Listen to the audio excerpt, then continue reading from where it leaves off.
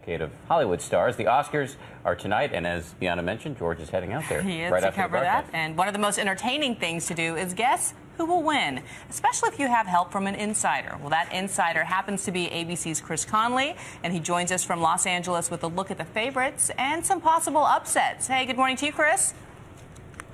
Good morning to you guys. Behind me, you see the gorgeous red carpet stairway here at the Kodak. Soon it will be lush with luminaries. But let's forget what they're wearing. How did they vote, they and their Academy brethren? You know, there are so many award shows now, Sally Field referred to it as growing like a fungus, that we can lull ourselves into thinking we'll know how Oscar will decide. But we don't. As William Goldman, the famous screenwriter, once said out here, nobody knows anything.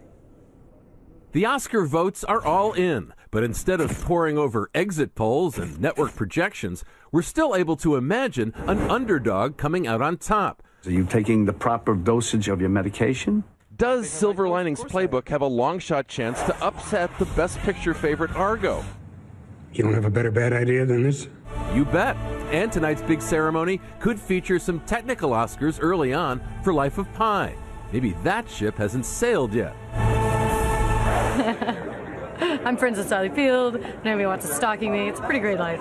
Having fun with her fellow nominees, Silver Linings Jennifer Lawrence remains the Best Actress favorite.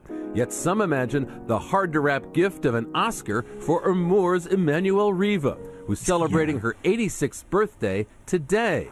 And what about Naomi, now a two-time nominee? It feels good because, you know, the first time maybe wasn't a fluke. Yes, thank you. It's true.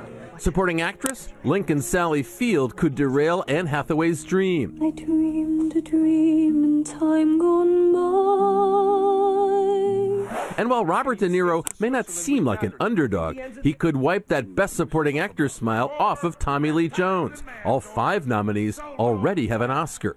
It'd be easier to jackhammer Abe Lincoln off of Mount Rushmore than to deface Daniel Day-Lewis's chances of taking home Best Actor for playing the 16th president. Now!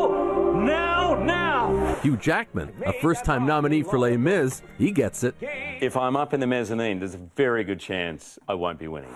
Still, no actor playing a U.S. president has ever won an Academy Award. So at the Oscars, who knows? There could be a revolution. You know, if Daniel Day-Lewis doesn't win Best Actor, you'll be able to hear the scream that emanates from this place all the way where you are, Bianna.